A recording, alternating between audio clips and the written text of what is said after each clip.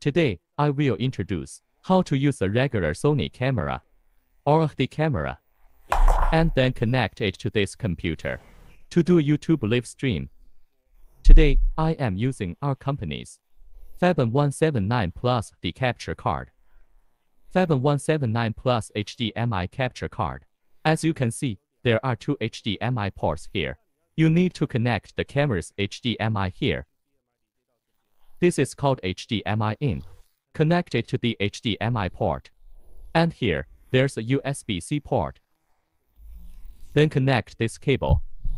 This is a USB cable. Then connect it to your computer. So right now I'm connecting this. Connecting the USB-C of Faben 179 capture card. Connect it to your computer. Then when you are officially live streaming, please make sure to use a wired network. This is a wired network. You must connect your computer using a wired network. This way your live stream won't drop. Because Wi-Fi is just too unstable, you must use a wired network. And this was just connected to this Faben 179 capture card. Then, turn on your HDMI camera. Connect your HDMI cable. Then connect it to your Faben 179 Plus HDMI capture card. To the HDMI import. Plug it in. Then, your camera must be specifically selected. Not all cameras will work. Usually, Sony cameras, if they are above USD 500, generally will work. Before you use it, please connect your camera to your TV first. Let's do a test. So how do we test it? It's simple. Just prepare a TV. Our first test is this Sony camera. Okay, connect it now. This is the HDMI output. Connect it to the TV. Okay, you notice something. The TV will have sound with an echo. Okay, this tells you something. It means the TV has an echo. This indicates that this camera has audio capability. If it didn't have audio, there wouldn't be any echo. This is the first thing. Did you notice that this image is very clean? The image is very clean. When you are live streaming, the image looks like this. In other words, whatever image appears on the TV, your live stream will show the same image, just like that. Alright, let's test another model. For example, this model is the Canon X3. Here, this is its HDMI output. This connects to this. Alright, you will notice something. I will turn on the sound. You will notice three things. There are black edges here. When you go live, there will be black edges too. Alright, the second thing. You see some information here. Camera information. What ISO is it? Auto and battery symbol. These will also appear in your live stream. The third thing is when I turn on the sound. Is there no echo? What does no echo mean? It means this camera, it does not have audio recording capability. Okay, so when you want to use this type of camera for live streaming, it can be a big problem. It just can't capture audio. Also, the video will have these issues. We call these issues a lack of clean HDMI. So how do you eliminate these problems? You need to eliminate them from the camera itself. The role of the capture card is like that of a TV. Next, you need to connect your microphone. Usually, our microphone should be directed at our principal. We speak towards our superiors. If you use this directly for audio capture, I usually recommend using an external one.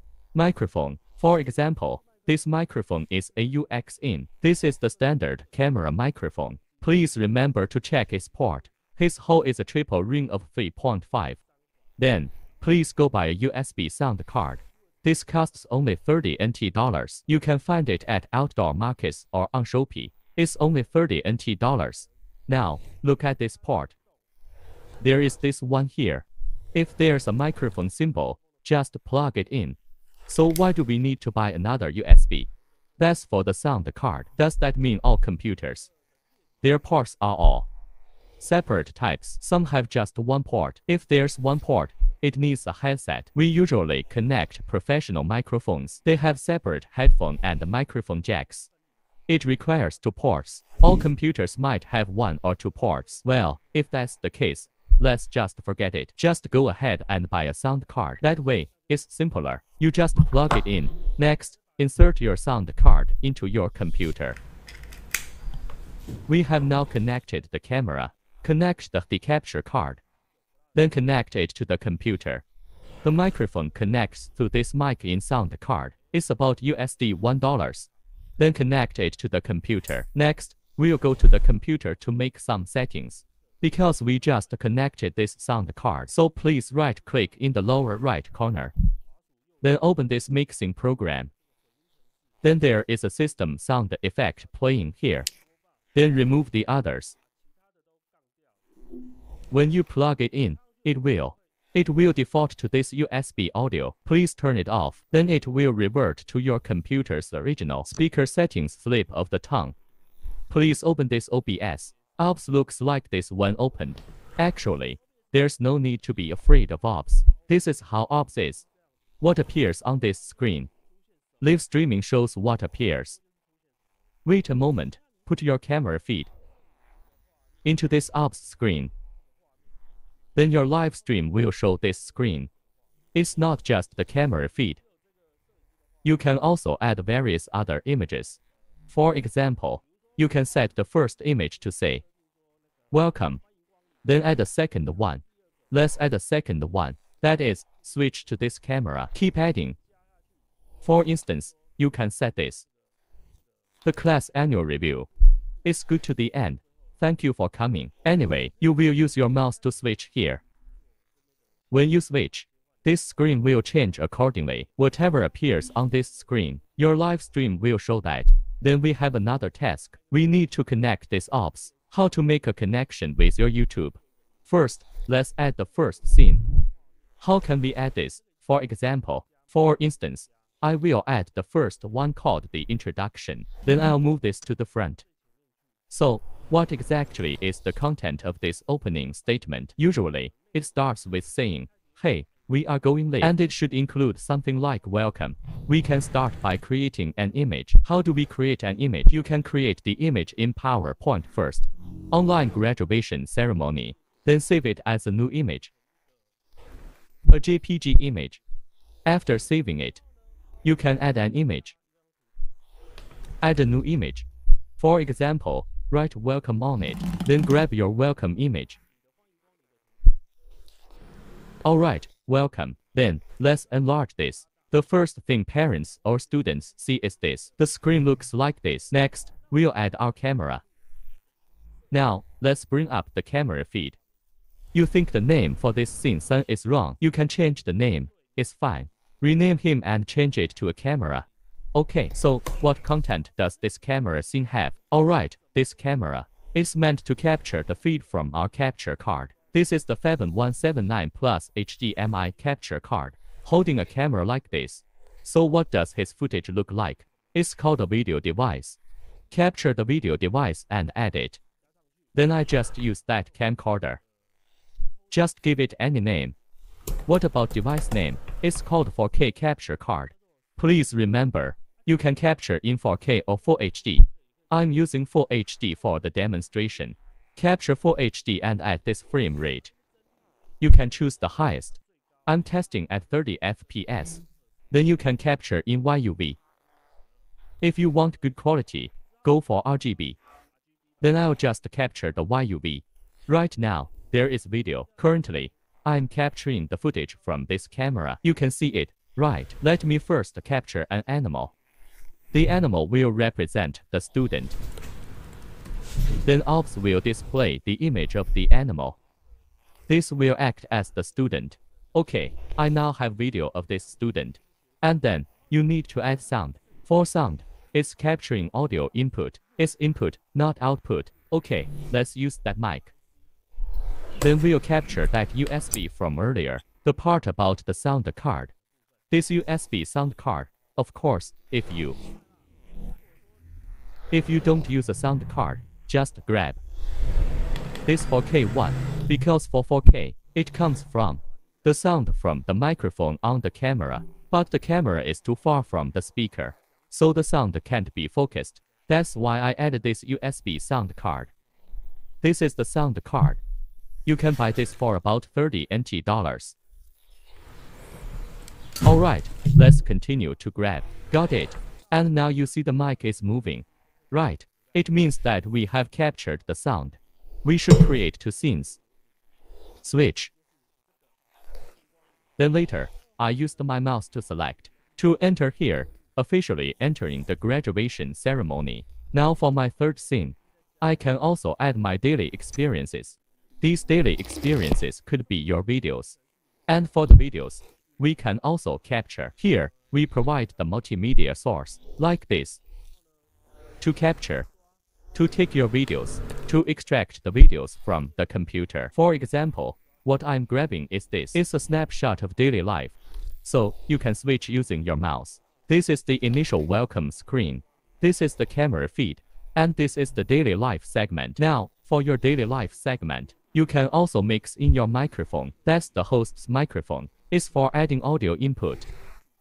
The microphone for the host is this one. It's already set up. So currently, this is what I have. There are two sounds in this scene. One is the microphone for the host's speech. The other is the multimedia source. So now our scene is designed with free. We need to ensure this sound is correct. It's moving, right? Cut out the unnecessary parts. Only keep what you've truly added. Alright, now for the daily moments. You should also keep just two. One is this microphone, this one. And then the sound from this multimedia source is from the video itself. You can adjust the ratio for this too. I'm afraid this sound is too loud. You can adjust the ratio like this. Next, we can add this logo. Alright, let's add the logo for everyone to see. If we jump over here, we add the logo. A logo is basically just an image. So just add an image, PNG with a transparent background for better quality. Alright, let's grab the school's logo. This is what my school's logo looks like. To make it clearer, I intentionally made it a bit larger like this. This logo can actually be modified in some ways. For example, you can add this by right-clicking. You can make that semi-transparent. Alright, like this. Add something semi-transparent. Here, you can add it to the mask. Then there's a second one called the alpha channel. And here, in the path, select that photo logo again. The image from that file. Grab it again. Then you can choose the scale. This way, you can see. The logo here is semi-transparent. Okay, let's choose this. We just set up this OBS. The settings above. What appears on OBS is the live stream. Next, we will connect this OBS to your YouTube live streaming. This is your YouTube. On YouTube, you can click on Go Live first. Now we will connect this YouTube live stream to your OBS. Please click this to start the live stream. Okay, if nothing appears when you click to go live, when this screen shows up, it means your YouTube account hasn't been verified yet. Please send a text message or something. Usually, you'll see this screen. You need to see this screen for sure. Follow this. And then, it's today 20 May. But my graduation ceremony is on June 20. So I'll be here. Press here. I'm currently preparing for the graduation ceremony on June 20. I'll just write June 20. How do I write graduation ceremony? If you do it this way, you can give parents a heads up. June 20 is the day. Start the live stream. Then I'll press continue. Is this for kids? Press it, right, because it's not for me. Then press continue to schedule the next day. Please schedule it for 20th at 10 o'clock. That's it, done. We can turn off the computer now. We'll turn it back on June 20. We just set it up for a live stream on June 20. So we can turn off the computer now. It's already set up. And now the time has been adjusted. Now it's already June 20. Let's open the computer again. How do I retrieve the one from June 20? How can I put that event up? No worries. Just click here to start the live stream. And over here, there's a management option. Do you see it? Clicking here will take you to upcoming live stream. Is this for June 20? Just click it. Oh, there it is. It's already June 20 now. Actually, why can YouTube schedule this live stream? I'm planning a week from now. I want to go live in a month. I can announce this to everyone first, and then during this time, your school will use that channel. It will go through YouTube's algorithm. It will be broadcasted. That's just a rough time frame. You can tell your parents and kids it's June 20, but actually, my live stream is on June 19. That's fine.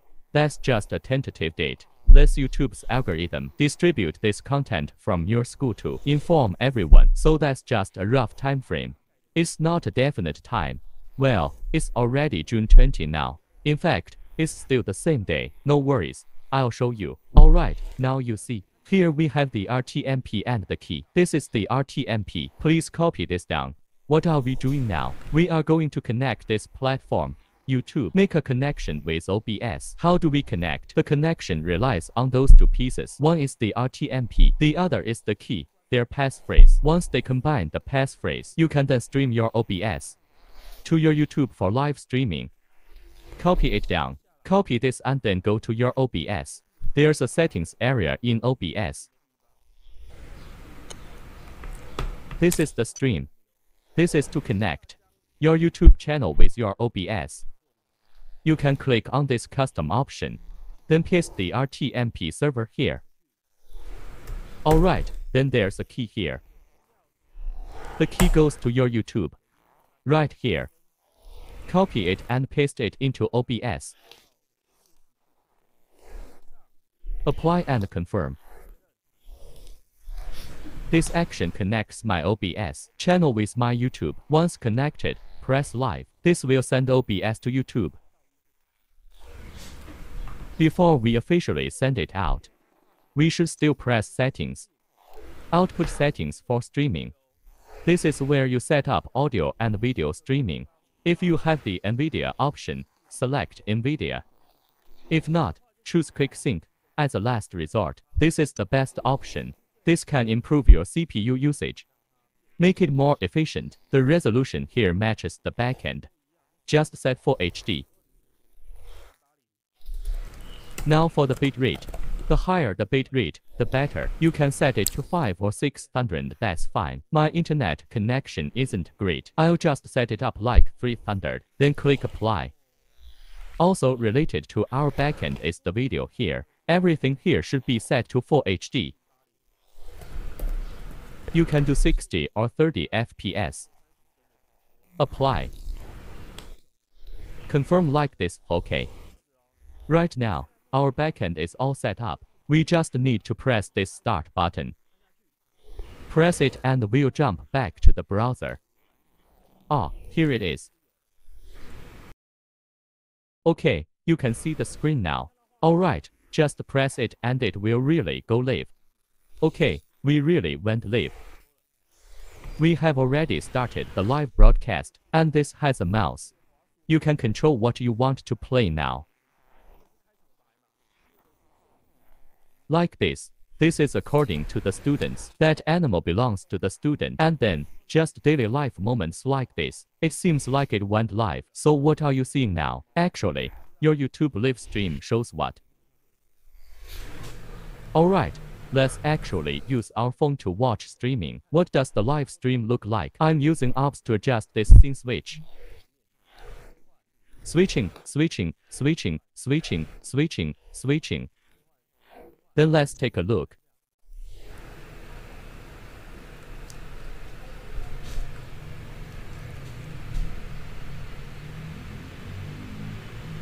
Scene switch. Switching, switching. Switching, switching. Then let's take a look.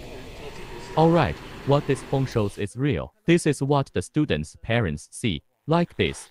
So you can add some scenes here. Okay, is this the opening line for the first scene? The visuals. Then the third one is about daily life moments. Are you still increasing or adding more? Anyway, remember one principle. It's about what appears in OBS. Your live stream is about what appears. That's a simple introduction. Thank you, everyone.